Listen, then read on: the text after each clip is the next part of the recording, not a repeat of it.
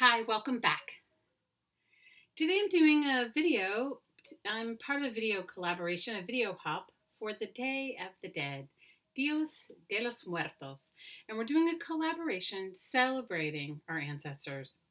So for me, if you guys are new to my channel, I am a recycled mixed media artist. I love repurposing and creating from things that would be normally thrown away. So today I am making an art journal in honor of Dios de los Muertos. And so the focal point of my journal is I'm using recycled packaging. So I save my plastic packaging from just about anything and everything. And so I'm using this to create this center focal point. If you'd like to make along or to try this, I'm going to just walk you through a few of the steps, and it's just super fun and really easy. So you start with your packaging and you cut a piece. You start with your book, I guess, first. That would be better. A better place to start would be your book. And you decide how big you want the piece to be. Then you cut your packaging accordingly, and I used an X-Acto knife and cut out the center of my book. I'm also going to add a small medallion in the back of this book as well. Then I found an image I liked on the internet, and I drew mine on parchment paper, but you can draw yours on whatever you'd like. And then you're going to take your plastic packaging and you're going to tape it down and draw it. And I used Sharpie markers. Really super easy. Just take your time. If you make a mistake, you can use a baby wipe or use, if you catch it right away, or use some fingernail polish remover and it'll take it off. And what you end up with is this, made with Sharpie. And then the next step is to do your painting. And the only thing that you need to know when you're working and doing your painting is you're painting in reverse. So you want to, normally you would paint and then add your highlights on top. You want to add your highlights and your detail work first and then paint in reverse, okay? So I'm using Deco Arts, Americana, and really inexpensive apple barrel paint by Plaid. And you just start painting. Now you want to paint on the same side that you've done your marker on. I'm using just a fine tipped paintbrush, and I'm also going to use some Q-tips and a makeup sponge. So you just want to start laying your paint down. Now, depending upon how much coverage you want for your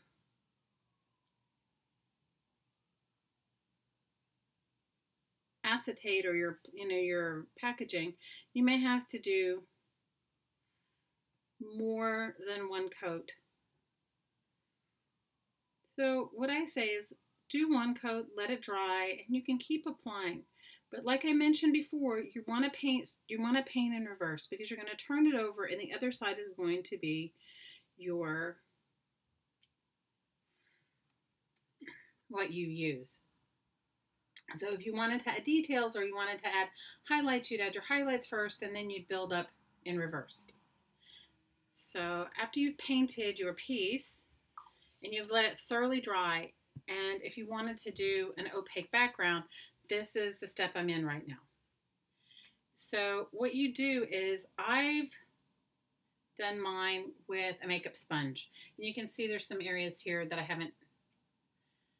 find using this makeup, I haven't finished or completed. I find using a makeup sponge, it's easy, and you can get, you don't end up with any brush strokes.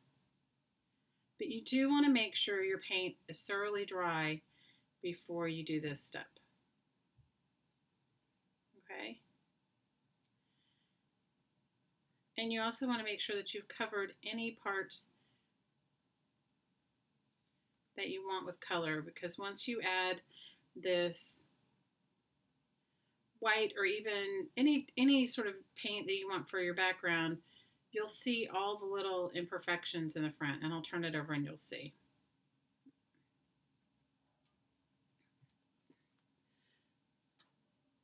So can you see where I didn't paint quite enough purple there. Now, if that's the case, you can go back, take your baby wipe or take your Q-tip and wipe it off and then add more purple if you want. Okay?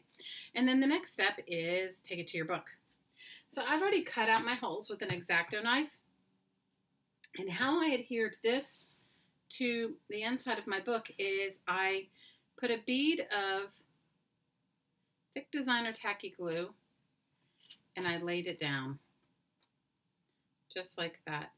And then after I did my designer tacky glue, I put a small piece of tape and then I added, this just is a painty paper that I made. Painty paper for the book. Okay. Now, if you wanted to add any closure, this would be when you would do it. If you were going to add poke a hole or add some ribbon, that's when you do it. And you want to do the same thing on the other side. If you're adding another image, I drew a really small one that I'm going to add here. You want to go ahead and add thick designer tacky glue, let it dry, then add another layer of glue, and then add your paper and then trim.